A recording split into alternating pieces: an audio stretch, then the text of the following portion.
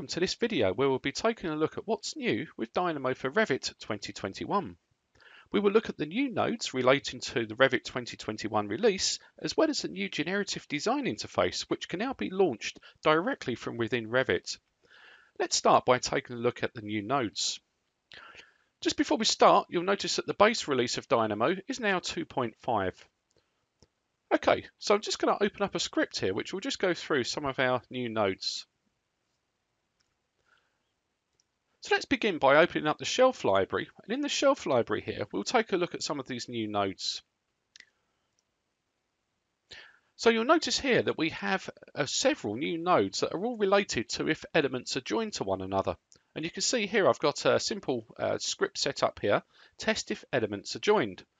So what's actually happening here is we're getting all of our structural foundations and a floor, and you can see here it's testing if the elements are joined, and you can see here it's false. So if I go into Revit here and we go to modify and we join some of these elements, so let's join the slab and the foundation in there, for example. If we now go back into Dynamo, you can now see that one of them is true. Okay, what this also does here is you can see that it will list out what the elements are actually joined to. So you can see here, again, I'm getting all of our structural foundations, and you can see one of these foundations is in fact joined to the floor. This will join selected elements. So let's have a look at this then. So what we'll do here is we'll go ahead and select some foundations. So we'll just rotate this round and we'll grab all the foundations there. Okay, and now we'll go ahead and select our floor slab. And you can now see all of those elements are joined. Okay, let's just maximize Dynamo. And you can see there are some other nodes as well. So we've got here unjoin, so that's reciprocal, unjoin all geometry. Or here we can set the join order. And here we can get hosted elements, that's quite useful. And something that's quite good for model auditing, as you can see here, is to set the pin status. So you'll notice here that I can return a true or a false if an element is pinned. And here we can set up a script to pin elements. Okay, so they're the new nodes in Dynamo 2.5 in relation to Revit 2021 release. Next, we'll take a look at the Generative Design new features.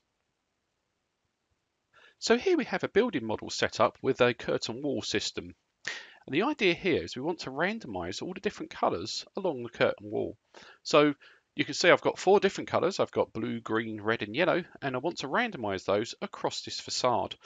Now, obviously I could use Dynamo and just run that once, but what I'm going to do here is use a generative design process to go through and randomize, perhaps sort of 20 or 30 different models. So now you can directly access the generative design interface from within the Manage ribbon. So let's select Manage, and you'll see here that we have a new panel dedicated to generative design. Also here, you'll see that they've just repainted the Dynamo player icon as well. But what we're going to do here is create a study. So let's select this. And you can now see the Create a Study dialog box appears.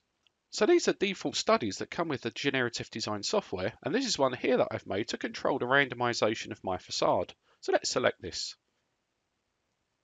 So in this case here, my method is simply going to be randomize. And you can see here I've got 40 solutions. I'm just going to change that to 20. Yep, just so it runs a bit quicker, and we can generate our designs.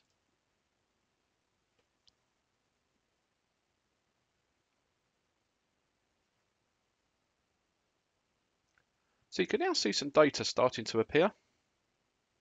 Of course, if you take a look on the top left-hand side here, you can see that we have 0 solutions at the minute, but that will start to now populate until we get to 20 random solutions.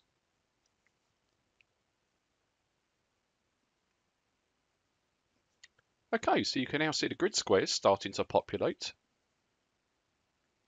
And currently, Dynamo is sorting them by the panel count.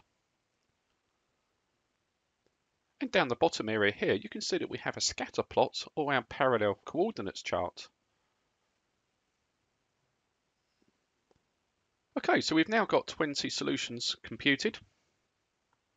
And you'll notice in the details area over here, we can preview our design. So let's go ahead and select a different one. And here you can see that we've got our new design. Of course, we can zoom and pan and rotate around this as we please.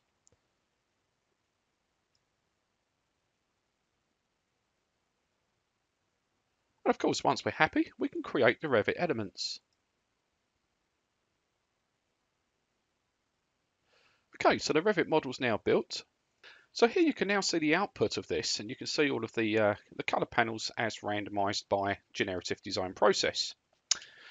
Okay, so all in all, a very welcome addition to the ribbon here, and hopefully it will encourage more people to explore the Generative Design interface. Okay, hope you've enjoyed watching that and look forward to seeing you all soon. Thank you very much.